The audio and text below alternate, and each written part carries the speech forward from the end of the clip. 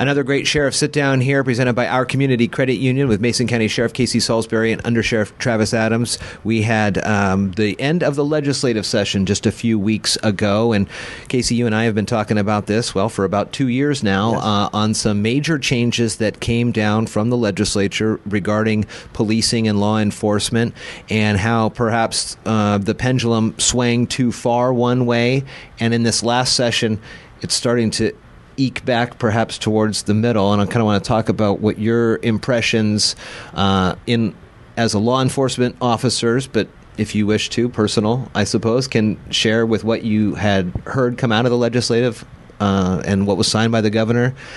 And will those changes help rectify what happened in a previous session? Well, I think it's going to help.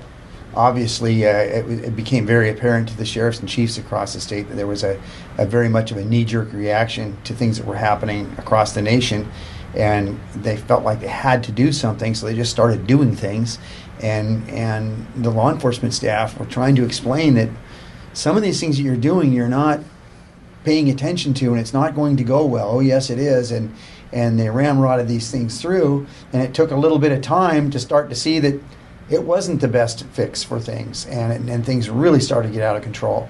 And so the legislature decided they would take a look at these bills that went through again and make some changes to those, which they have started to do, and it's helping. Travis is very good at this. He sits down and reads all these and knows all the House bills and everything. I just know them by descriptor, not so much what House bill it is, but I let Travis talk about what he's been working on with that. Let's go back to the prior legislative session, those initial changes then, and then what you've seen in this session that is coming back kind of to a more middle ground, I guess. Yeah, so there were some major changes in the last legislative session that had to do with use of force, when you can use it, what the requirements were, when you could detain people, when you could use force to detain people, and I don't want to get too technical about probable cause and reasonable suspicion on all of those things, but there were a lot of changes made that probably sounded good in the legislature, like they might be a good idea, but the practical application of them made it so that it was extremely difficult to do even the most basic law enforcement functions. The ability to simply detain somebody while you're conducting an investigation and some of the other things were effectively stripped away, and made it so that people were very frustrated because often we would just have to wave at people and watch them walk away rather than take any action, and that was simply a function of the legislative changes. Pursuits was another area where they extremely curtailed our ability. And then finally, the last one is they had a restriction on what they termed military equipment, but it had the unintended effect of taking away all our less lethal tools, essentially the things that we would use to prevent having to use a firearm by having some intermediary use of force. And so those were probably the big restrictions that came about the last time around. There are, I don't know, about 39, 40 legislative districts, 2 representatives, 1 state senator on each. How many, and you don't have to speak for the whole state, I suppose, but how many of those legislators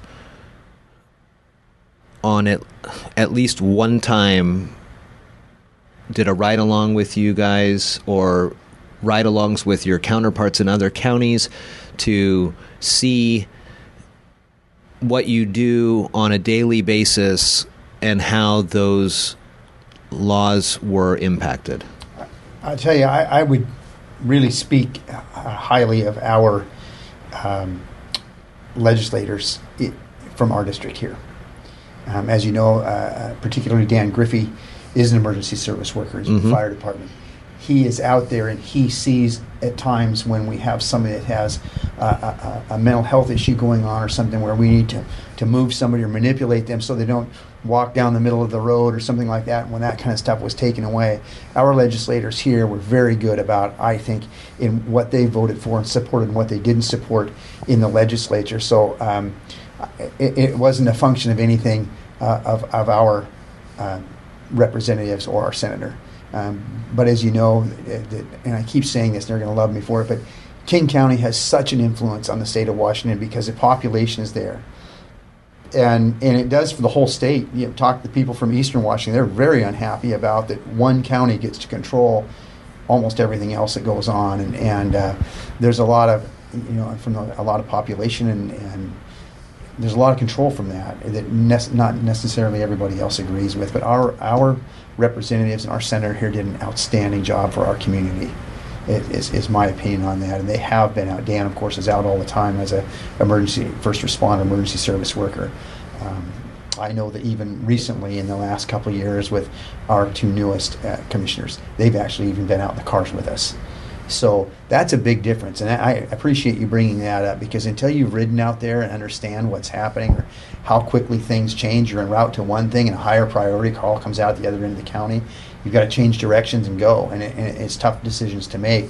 But when you've been out there and seen that, it really does help your understanding of why we're speaking up on the issues that we are. And I would add that I have absolutely no idea how many of those legislators are out there actually riding around in their jurisdictions. I will say, however, that they did hear very loud and very clear from everybody from mayors to city and county councils and citizens in this last year that the legislative changes that they made last year were too much. They went too far, and they did work pretty much this entire legislative session simply on trying to fix the things that they had done last year. And so whether or not they were out there writing, they certainly did hear loud and clear about the problems that were created. And Casey, you used to be the chair of the WASPEC, right? The Washington State Police and Sheriff. Yes. And so do you get the sense that memos of understanding or strongly worded letters from that agency to the governor or to legislators helps in the process, or are legislators making these decisions listening to their constituents perhaps more, and those folks may not as well have an opportunity or an understanding?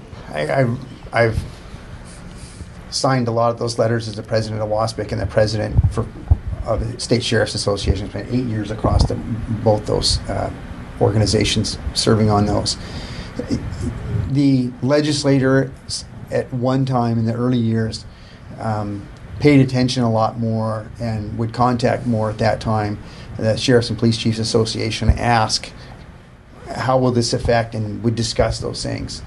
I think what happened last time, as I said, it was a knee-jerk reaction. All of a sudden things were going on national. We have to show that we're doing something, and a lot of it's political. I have to show that I'm doing something so I can get more votes and stay in office. So I'm going to do this. And there wasn't a whole lot of checking going on back and forth with then. As things progressed, and as Travis said, as the communities and the citizens started seeing, the havoc release afterwards because of these laws and the stolen cars and the assaults and things going on, all of a sudden, as those mayors of those cities and those city councils started saying, we got to fix this, and they're coming to the police and quite honestly, we tried to tell you this was going to happen.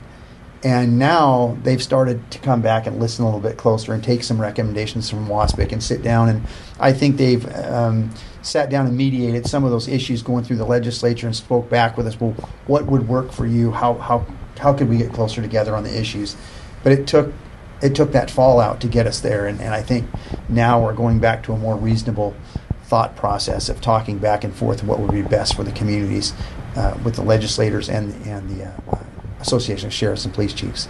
And then do you get the sense, or is it even possible to have these enacted as in a statewide level, as we've talked in the past, that King County versus Mason County versus Garfield County, they're all so very different. Mm-hmm. Is it doable to have different sets of instruction, I guess, or laws county-wide or regionally within the state? If there's a higher population base, if your county has a population of this, then here's how you do things, or if I don't even know if that's possible. I think probably the best way to look at that is we've always had a uniform set of requirements. They're either established through RCW, through law, or they're established by case law. Liabilities that have been incurred based on actions that law enforcement has taken, and that gives a foundational basis for law enforcement all across the state, and that works very well. What any jurisdiction has the ability to do is make their rules more restrictive in their area. So if King County decides that they don't want to allow any pursuits at all, that's their prerogative, and they can do that. Whereas a rural county that doesn't have anybody out at 3 o'clock in the morning and might want to chase that stolen car, they can make that decision too. And so I think the problem comes in when you try to apply very restrictive standards all across the state, which is not reasonable for some of those jurisdictions, which may be more rural than some of the jurisdictions like King County and Everett and Vancouver and places like that. We have been speaking about employment levels and low employment in the last 2 years now, plus a little bit. Have those laws as well kind of impacted the folks Absolutely. wanting to stay on or Absolutely. come on board? I can tell you that I was at a retirement not too long ago for a neighboring county sheriff, and we were just talking about upcoming things, and these 5 other guys that are standing there, they're leaders in their communities, they're all police chiefs. They were all standing there looking at me like, what are you talking about? And they all 5 had said, we all left. We're not dealing with it all anymore, not my problem. There was a tremendous amount of people that left the business from the top to the bottom when these laws started to change, and many of the people that were within retirement age are like, okay, I've got 3 more months or I'm over, I'm gone. I'm just not going to watch this thing drop down the hill as it did, because you could see it coming. The bridge was out, the warning was given, and the train was going down the track, and people weren't listening, and there were people saying, I'm not going to stay on this train and watch it crash. And a lot of people moved away from it. So that's where a lot of this is going. The other thing that's kind of interesting that hasn't anything to do with any of these challenging issues is that if you look across the state, and in our office it's much the same right now, many of us are at an age where there was a real hiring time, and all these people got hired. Well, a lot of us are all at the retiring stage at the same time too, which means you're going to leave. There's going to be a big group of people you have to fill for, and many of us that are hitting retirement were hired at a time when there was a lot of hiring. Now we're all starting to retire out, which I'm in that group for this office. That's going to create a big gap for these guys to have to fill. As we have a whole bunch of people getting ready to, one after the other, each for the next few months, moving away, and we're having to fill for those. And it's not that anybody's angry or mad about it. It's just that it's time. It's retirement time. It's time to move on. It's not. They're not angry at other people. So there's a lot of that going on in the state too. It's just everything seemed to kind of, I don't know, the bad storm, or they call it the perfect storm. I think perfect. The bad storm hit all at once, and it's just been real challenging. I think there's other factors involved too, not just bad things, just life. Sure. Changing. Well, and also you add on the last 2 years of COVID. Right. COVID has been, an extreme challenge, not just a leadership challenge, but for those first responders who are out there. And I think if you combine a lot of what, from the law enforcement perspective, is an anti-law enforcement or anti-criminal justice feeling in the air with the changes in the legislature and some of those things going on, combine that with the challenges of COVID and everything else for those people who had the ability to retire and move on. Many of them have done so, and a lot of people who were 5 or 10 years in their career decided, I can make just as much money doing some other things, which doesn't have any sentiment against the profession and doesn't have nearly the requirements on you personally. Another great Sheriff Sit Down here, presented by our Community Credit Union and Mason County Sheriff Casey Salisbury and Undersheriff Travis Adams. Thanks, guys. Yep, thank you.